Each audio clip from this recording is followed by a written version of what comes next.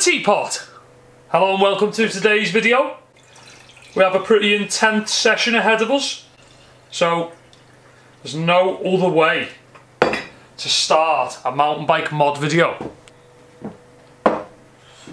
Welcome back to the channel. I hope you are doing great. I hope you have had a great weekend and a great week. Thanks for tuning in to watch today's mod video. I know we have many tea debates on here, but I've switched from Tetley to PG tips because the tea bags are biodegradable. I was educated in my own comments. So, there you have it. I'm on the PG tips hype. Okay, today we have loads to go through. I'm going to give you a brief rundown. We've got a full set of bearings for the e-bike. We've got a surprise to use. Me and Infinity Cycles have been through hell and back to get my e-bike frame sorted out. We've got new e-bike tubes.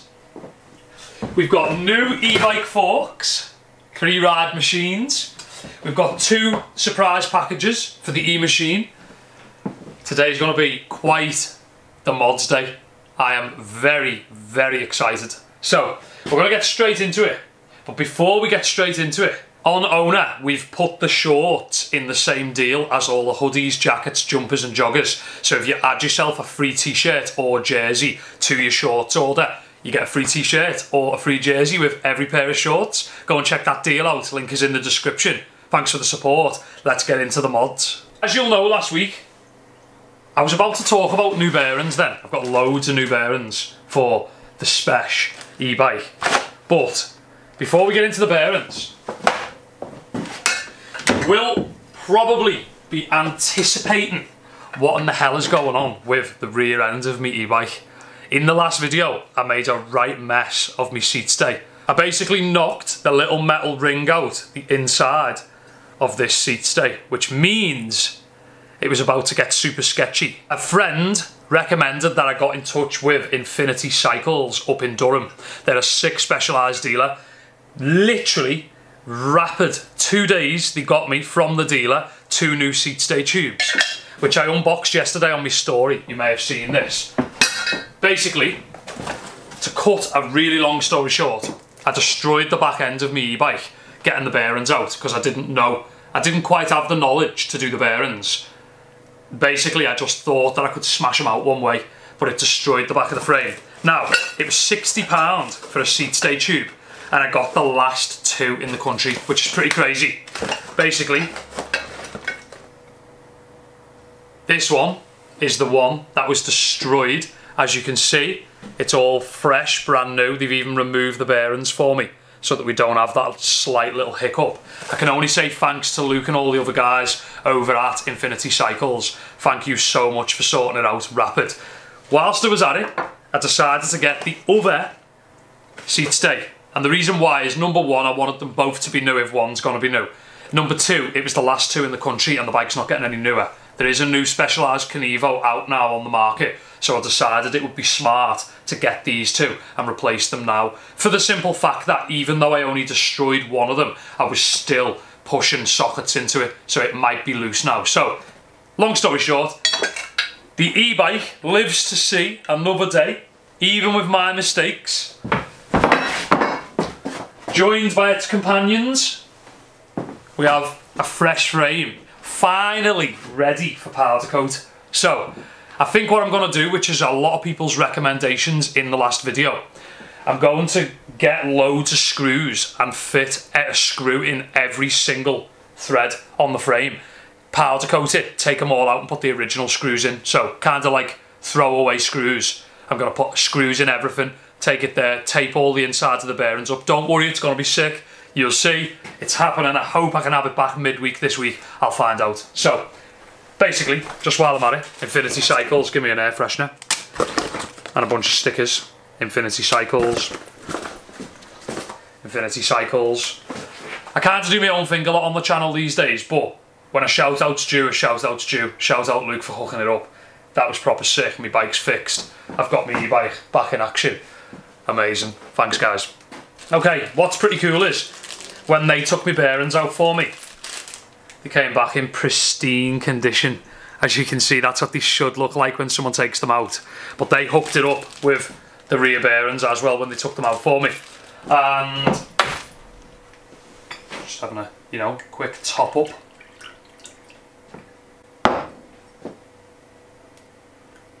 Okay, so basically, new specialised e-bike bearings. Now, I went online and I bought a full set of bearings for the e-bike, and the reason why is, number one, the bike's not getting any newer. There's a new specialised Kenevo out, I've already said this in today's video, but it's going to become harder and harder and harder to get parts. But for me, I absolutely love my Kenevo. I don't care about any new bikes, I want to pimp my Kenevo up, I absolutely love it. Hence the new forks and the new toys on the floor for the new e-machine. It's going to be a build. Basically, I decided to buy a set of bearings. Whilst I was online, I thought, you know what? I'm going to buy 2 sets of bearings so that in 6 months' time, 12 months' time, I can change the colour again on the e-machine and not be too bothered. So basically, in the future, I can just smash bearings back out, put new ones in again. So I bought them while I was at it. So not really any need to buy 2 sets of bearings, but I can't afford, while I'm getting them, while I've got the contact there, just get them. So it's done. I've got bearings. Now, this next box, this is a crucial part of the build. Crucial part of the build. I'm going to show you what I bought for the workshop. The garage needs tools, always. Look at that. I don't know if it's going to fit. I think it's going to fit. I found it surprisingly hard, really, to find out if it's the right one or not. So,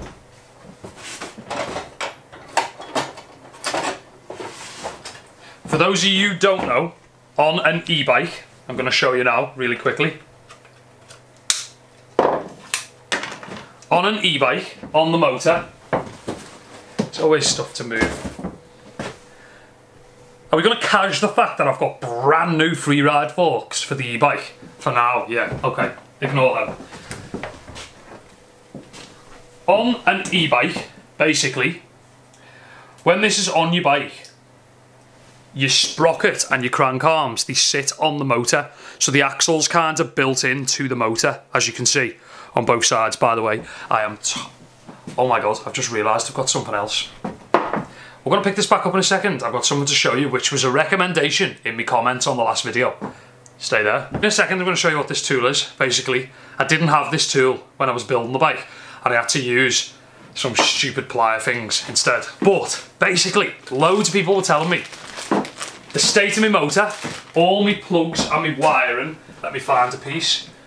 As an example, this is the main power cable. This is the main power cable that powers the e-bike motor from the battery. So that's where it connects to the battery, that's where it connects to the motor. Look at the state of that. I got the e-bike over a year and a half ago, or about a year and a half ago. I think I got it in August 2019. Anyway, roughly a year and a half, and every 3 to 6 months you're supposed to take your motor out, strip everything down, clean everything, put it all back together. Now, loads of people recommended that I got WD-40 Specialist Fast Drying Contact Cleaner for all my electronics and my cables. So I'm going to be using this to clean with these little brushes, one of these little brushes on this. Basically, I got these. I thought these would be pretty cool for my car on the interior, and then I can use one of them in the future for all my electronic plugs on my e-bike with Fast Drying Contact Cleaner. So rest assured, this e-bike build is going to be legit. Now, this tool, moving back to the tool, is basically, this thing was called a castle nut, and basically this thing is what holds your sprocket on and your motor on from one side, and your sprocket, your crank arm comes off, then you're met with this bad boy before you take your sprocket off. So yeah, it holds the sprocket on. That is actually what it does. I was trying to figure it out as I was talking, but it is what it does, basically. I didn't have the tool to do this, so I used another tool, which was quite rough, and I ordered the tool so in the future I can strip my e-bike down on multiple occasions quite easily. So, I'm going to put the dirty motor back on the floor until we hit this thing in a few days.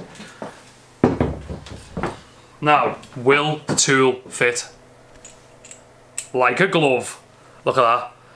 I found it pretty hard to find the information on whether this was the right tool for the job, but it seems to be the right tool for the job. A little socket for a castle nut. my ever-growing mountain bike tool collection is growing. I'm going to leave this safely planted inside its socket. So, we are getting somewhere with today's video.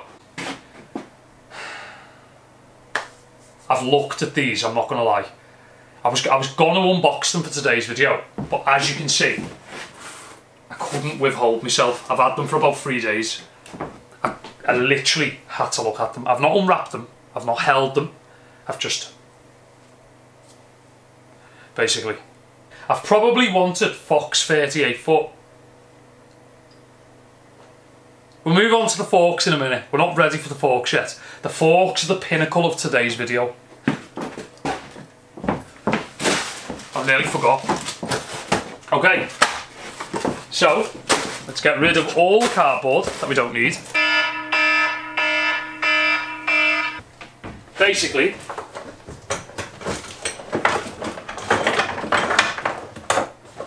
there is logic in what I'm doing right now. I actually wasn't getting these, but this is my ODI current growing section.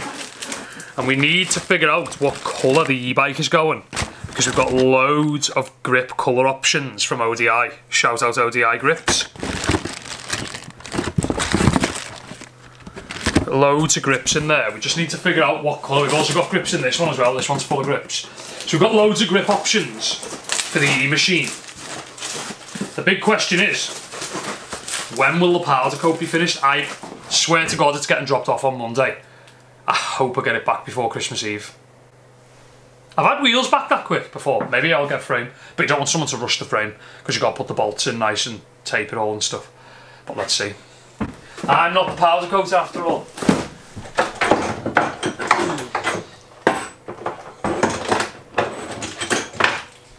Okay. Now, these are the new e-bike brakes. These are brakes that I've had for about 2 years. They're absolutely faultless, there's nothing wrong with them, and I absolutely love TRP G-SPEC brakes. They're unreal, I absolutely love them. Basically, I'm going to be putting these on the e-machine.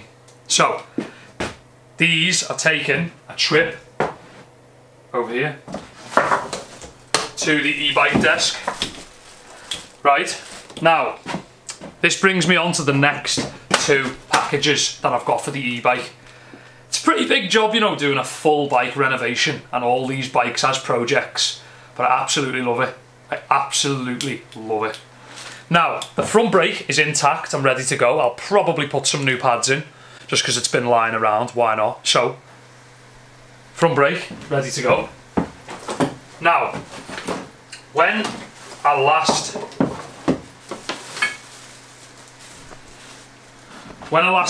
took this brake off, I think it was on my Nomad, I could be wrong.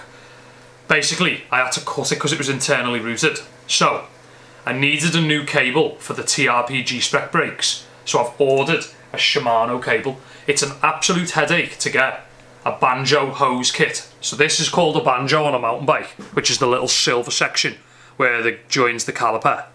And basically, it was an absolute headache to get a G-SPEC TRP banjo hose kit, which is this black hose that goes to the lever. Basically, quite a lot of people on forums, quite a lot of people have been saying that the BH90 Shimano should fit. So I've even seen pictures of them installed. I'm just going to try it. It is a bit risky, but the very worst case is I'll have to get a cable from somewhere else or something. But I think it's going to fit. So, as you can see, banjo on the back there, ready for installation when we come to finally doing the TRP brakes. This is the problem with mountain biking. In BMX, you can just use a 6mm Allen key and a 5mm Allen key. But in mountain biking, you have to put the work in to get your build right. It's unreal. Sick. Brake, ready to go. There we go. Now, you may be wondering,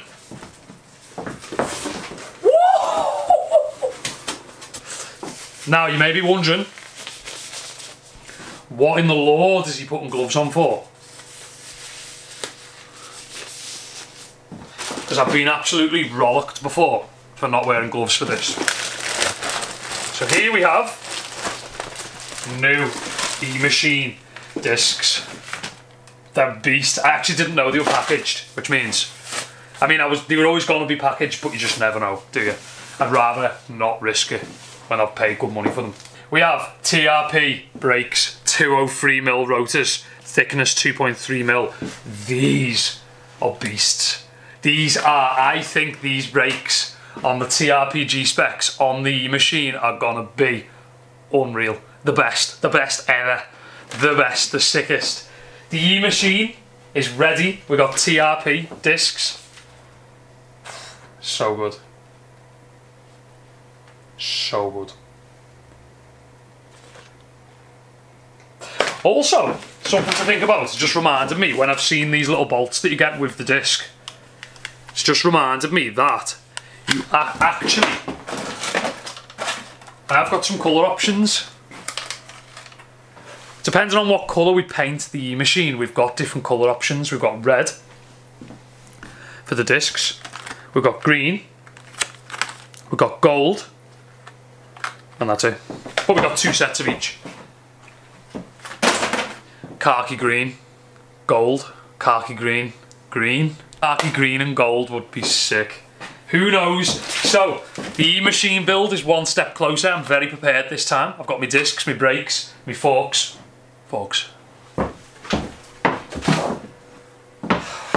It's overwhelming. The whole project has been astronomical.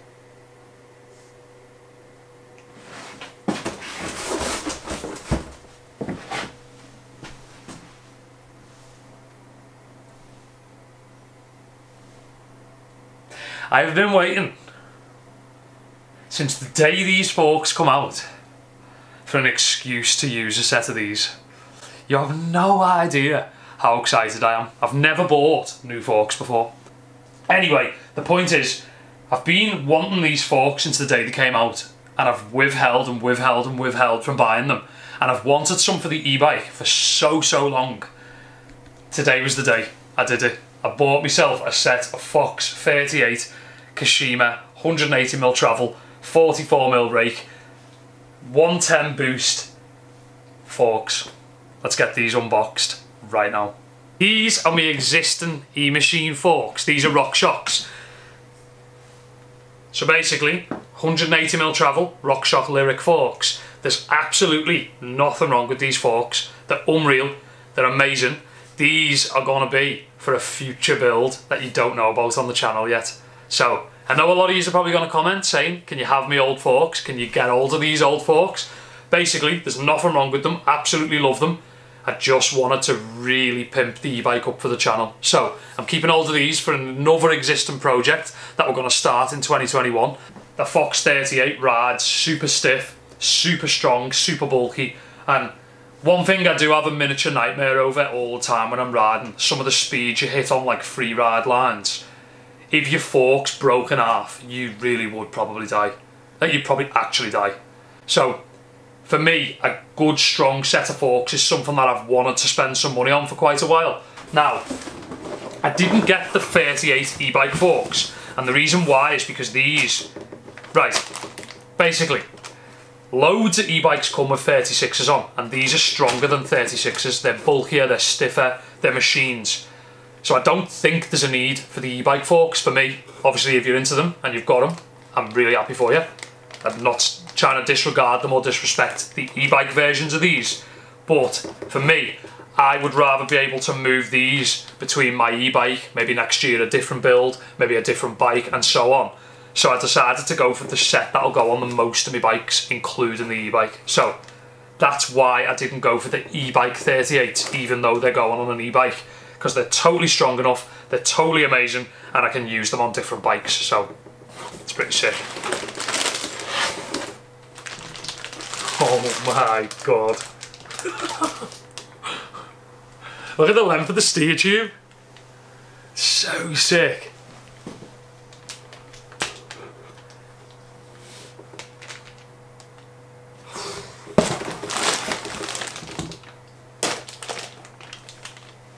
Look at that. Unreal. Absolutely unreal. I've wanted to buy a set of these for so long. They're just so expensive forks for mountain bikes. Like KASHIMA brand new Fox forks are insane price. Like, it's crazy. These were £1,300. It's ridiculous. But it's worth it. They make every bit of the trail feel unreal. So, we've got volume spacers, we've got a little booklet, and we've got a Fox sticker. In classic fashion, I'm basically sticking my whole garage doors at the back. This is the fun part. We're going to actually unbox these forks right now. Nothing in there. Oh my god.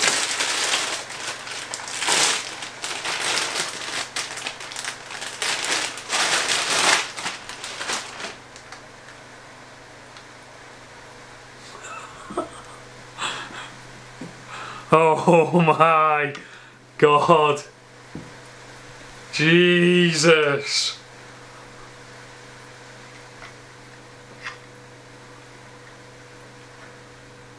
They're quite light, you know, for what they are. So these are a stiffer, bulkier version of a 36. But they're not as chunky as triple clamps, which are, or dual clamps, which are dual crown, I think they call them, which are Fox 40s, which you'd have on a downhill bike. They're kind of like a trail version of a downhill fork. So insane. 180mm travel. Big, massive stroke on that. Look at that. 38, 27.5, 27.5 plus, which is good because I'm running plus size wheels on the E-machine, which is pretty sick. My god, they are a good set of forks. We should have high and low speed rebound. High speed rebound, low speed rebound, which is unreal. Basically means you've got both high and low speed on the rebound. The actually pretty sick little pinch bolt as well on the quick release, as you can see there. The axle. What an incredible fork. This is going to be the craziest build ever. Ever. TRPG spec discs and brakes. They're my favourite discs and brakes, the TRPs. Absolutely love them. Then we've got Fox 38 forks going on this thing in KASHIMA.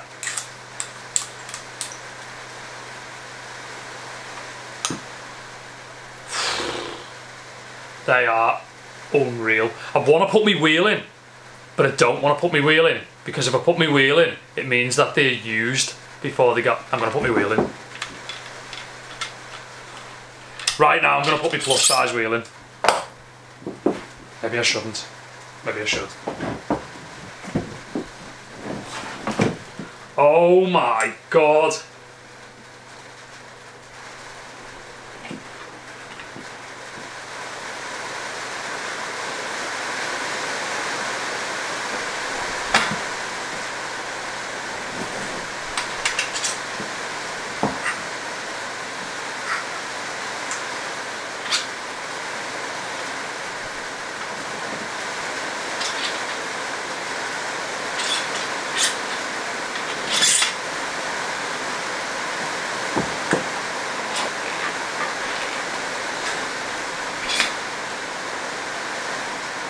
Oh my god.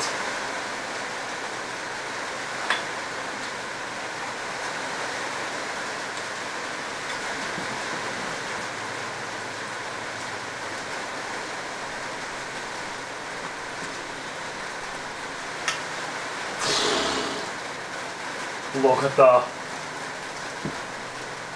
Oh my god. Plus size e-bike Fox 38. That is just extreme. This is going to be the sickest building ever done on the channel, definitely. The best ever. This is going to be crazy. So sick.